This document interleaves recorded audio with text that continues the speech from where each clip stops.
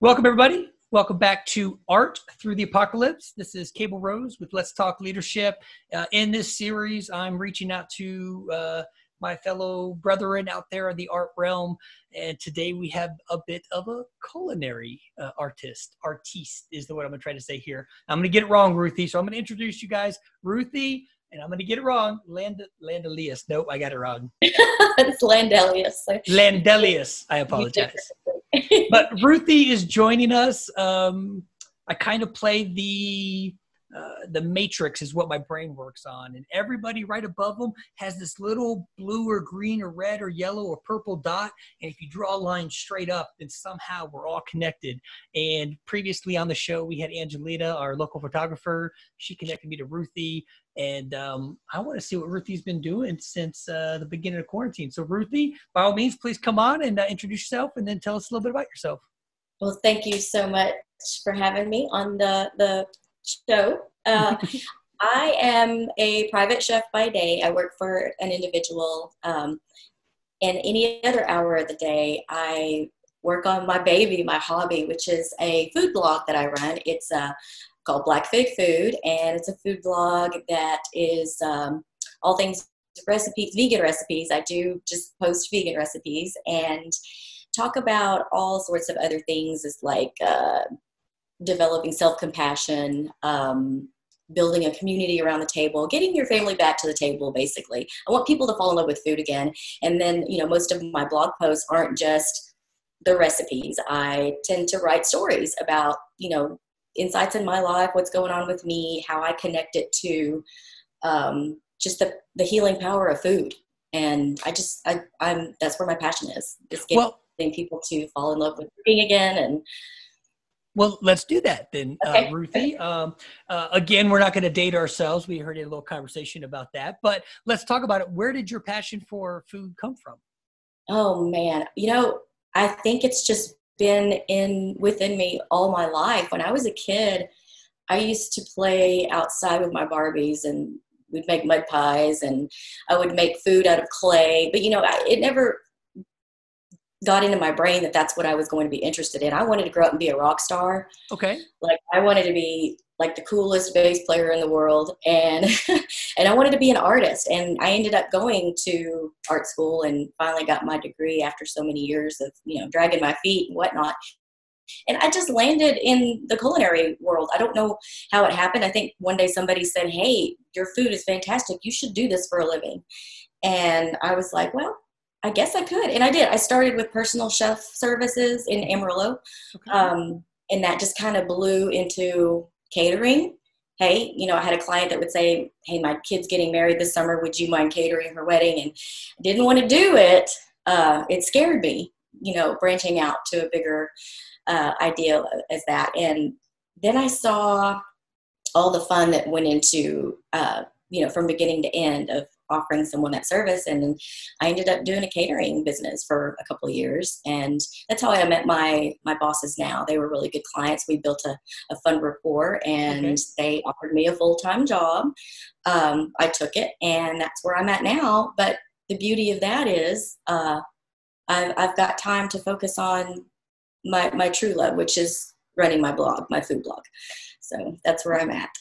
So, Ruthie, one, thank you, because I always like to hear somebody's background, their story, how they came to be and where they are today. As you spoke and as you told us that story, my brain, oh, who's this? Come on, introduce. This is LiL Roge. LiL Roge. Yeah, LiL Roge. I love LiL Roge. Well, good. That's my first cameo in all the shows. I love it. I love it. But as you told me the story and as you do it, my brain goes to movies. And yesterday I was in the studio and I was listening to Ratatouille. I have it on vinyl, so I'm listening to Ratatouille. Yes. And the scene where Remy takes the strawberry and the cheese and he puts it together, and then all of the colors and all of the scene. That's what, when I'm in the kitchen and when I attempt to cook, I'm not a chef by any means. But when I do those things and I can take those flavors and take those mixes, I think of that moment in the movie when he does it, and I think of the music, and I think of and so I wonder what's it like for you when you have probably a very diverse palette, I imagine. I do. I had my saliva DNA test done, and I'm a super taster times two, like a super taster. So everything is just sensory overload with me. I had a hard time getting used to cilantro, but I love it now. Okay. But yeah, it's, to me, cooking and just combining all the flavors and textures, that's the best kind of art, because you can use all of your senses in that art, and just the combinations are endless. And I mean, isn't that cool? Like, who wouldn't want to spend all day in the kitchen putting something fabulous together, a piece of work, an art? You could just go crazy with it. And that's what I love about it. Do you ever not want to eat it when you get done? You're just like, it's so, because you said it's art. Like, it's so good looking. I don't want to eat this. Well, because I spend so much time in the kitchen, when you're looking at food all day, you're just not hungry. But I like to play with my food, and yeah, I'll eat it. I eat it, even if I take pictures of it and then I'll destroy it. So it's okay. Okay, as long as it's documented. You mentioned blackfigfood.com. Yes.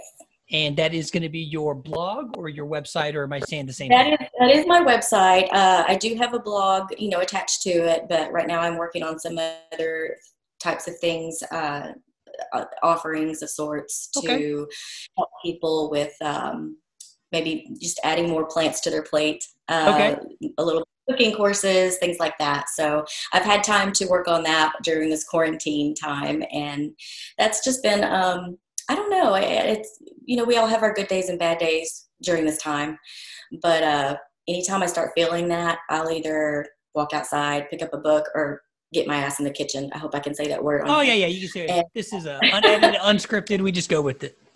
Yeah, and I just put on some music and I go. Like, that's my trilogy of self-expression is music, art, and food. Those three things together. You can't do one without the other, man. And I make sure that I incorporate at least two of those together at the same time.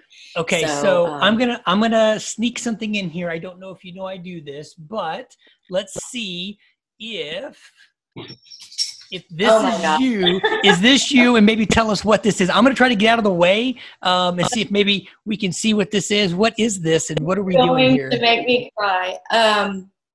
This is me at work. We do picnics out in the middle of nowhere sometimes during the work day when there's guests, and I provide the picnic, and I do prepare animal products, for my bosses. So that's salmon on the table. But yeah, that just brought me to tears, and it shocked me a little because the photographer who took that passed away last year. He was a really good friend. And I didn't mean to. I did. I stole off your page, and I apologize. Yeah, that's fine. You're welcome to do that. It was nice to see. Good. But yeah, we were just joking around, and he took that shot. Well, I love to see people in action. I love to see people in their happy place. And you mentioned something. So I have to admit, I'm an Apple guy. I don't know if you're an Apple or Android. I don't know. What everybody's got their own thing, and that's fine. No, I'm an Apple too. I won't say if you're not. That's okay. But Apple TV just put out the Beastie Boys documentary with by Spike Jonze.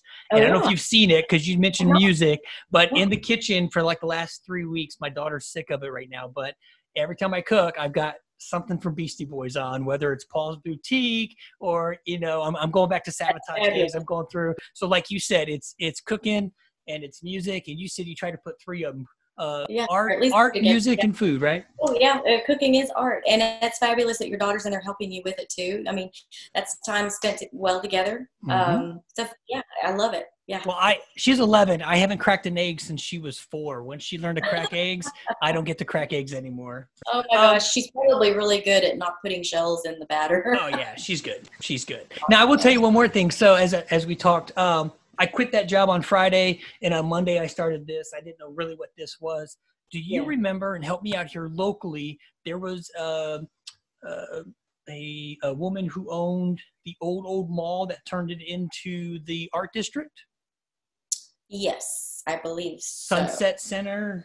Yes. I think I remember. Yeah, go ahead. The old mall with everybody had an art. Sunset Center, yeah. So out of the blue, I was going to do a sushi night where you came and learned to do sushi, and we had ever the materials and we'd prep everything, and it was like a couples evening, and you'd come and do like, nowadays you paint with wine or you do whatever with, I was going to do sushi up there just before they were transitioning from the previous owner to the new 501c.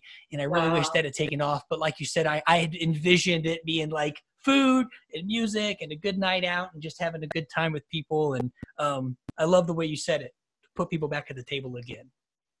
Yeah, you can't go wrong with that. I hate to call anybody out, but That's can't okay. connect with people who don't have a passion for cooking. Isn't that terrible? Well, no. That's okay. I mean, that's your passion. That's what you have that.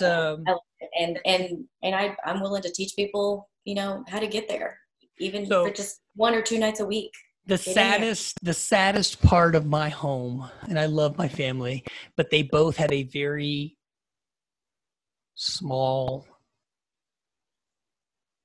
preference of food: starch and meat, and that's it. So there's no greens, so I always say when I cheat on my wife, which is a terrible thing to say, but when I cheat on my wife, I go get like Korean, or I go get a salad, or I go get something without them, because we have very limited choices in my home, and so we're always trying to sprinkle something new in there.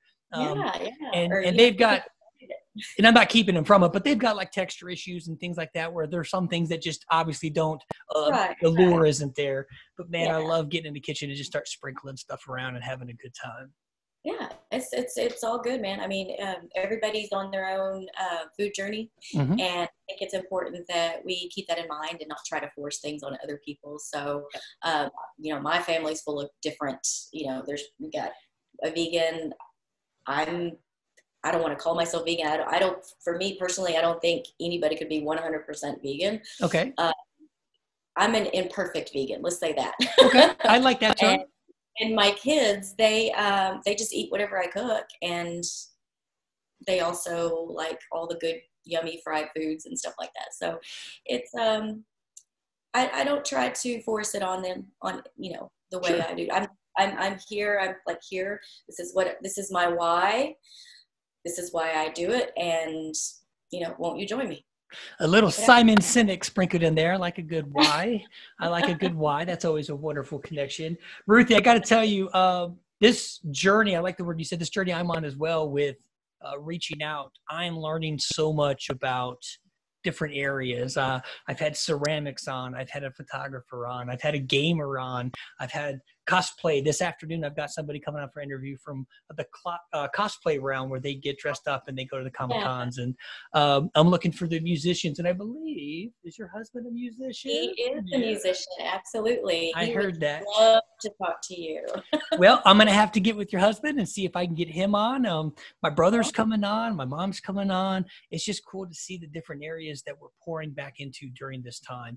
Angelina, she was my second guest, and she gave me a statement that I'm going to use. I told her I'm going to use it, and I told everybody it's not her phrase, but she heard it. But again, we're passing along.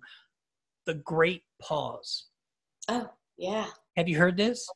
That's beautiful. No, it's a beautiful way of putting it. Yeah. It's a beautiful way of putting it. The great pause, where we've got time to step back and get out of the hustle. And she made another good point too, to not have a hustle, a side hustle, but to just have a hobby. And so I think it's beautiful. We can just stop, and whatever that is. For me, it's now talking to all of you out there that are seeing what you're getting into. And I love it because the city is full of wonderful, talented people. And this time absolutely has inspired people to think outside the box and pick up a hobby or something that they had put down for years. Yep. And it's therapeutic. It is. I think a lot of good things have come from this strange time. Yes, yeah. I agree. Well, Ruthie, listen, I got to tell you, I'm going to put into both the broadcast itself and post editing, and then of course in the YouTube, you'll have your, I'm going to make sure I get it right, blackfigfood.com. Yes, yes. And you can also put in my Instagram as well, because I'm on there heavily. I will do that as well. I'll make that connection after this, but we'll get you on there. Truly just so people can see the amazing work you do and see what passion you bring into the realm of the culinary world. So as a host, as a guest, I truly appreciate you being here, sharing your time with us this afternoon, and everything else. Maybe one day I get to come to an event, where maybe you are catering said event and I get to come and take a look at what you got going on. Thank you so much. That'll be fun. Good. Well, to everybody out there in TV land, I appreciate y'all being here as well. And for Ruthie being here this afternoon, well, we'll make sure we share her contact info, and we'll get everybody out there. To everybody outside of TV land, I appreciate y'all coming, and we'll catch you guys on the flip flop.